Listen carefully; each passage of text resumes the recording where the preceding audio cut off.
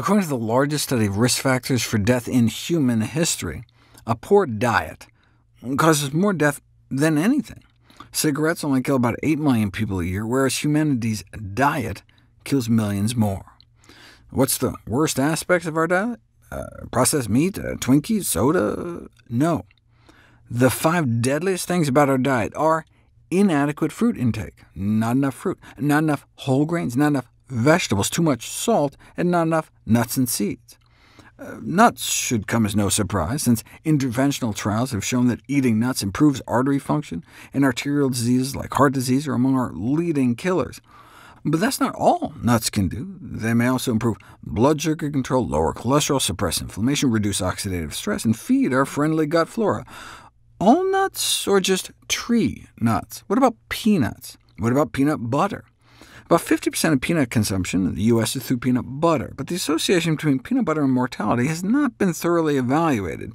To get that granular, though, we can call on the NIH AARP study, the largest prospective health and diet study in history, that followed more than 500,000 people since the 1990s.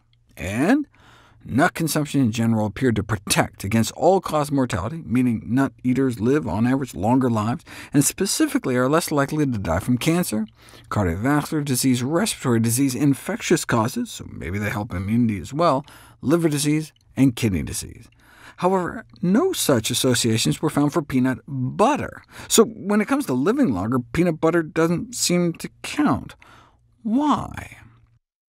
Well, we know peanut butter consumers tend to eat more meat, smoke cigarettes, and were less likely to exercise, but the researchers controlled for all that: red meat, white meat, tobacco use, exercise, and vegetables, fruits, and whole grains, so it's not like the peanut butter eaters were just eating more white bread sandwiches or something. The researchers didn't control for sugar, though, so it's possible they could have been eating more sugary jelly. It could also be the processing that goes into making peanut butter, the added trans fat, oil, salt, and sugar. But regular nuts are also often eaten with added oil, sugar, and salt. Could it just be the peanuts themselves? I mean, technically they aren't nuts, so maybe they just don't have the same benefits. But no, a meta-analysis of all such studies found the same nut-like benefits for whole peanuts, just not peanut butter. Well, one thing missing from even no-salt, oil-free, sugar-free nut and seed butters is intact cellular structure. As I noted in How Not to Diet, no matter how well we chew whole or chopped nuts, some of the nutrients remain trapped in tiny particles that deliver a bounty of prebiotic goodness to our friendly flora. That makes me wonder if there would have been any difference between chunky and smooth peanut butter.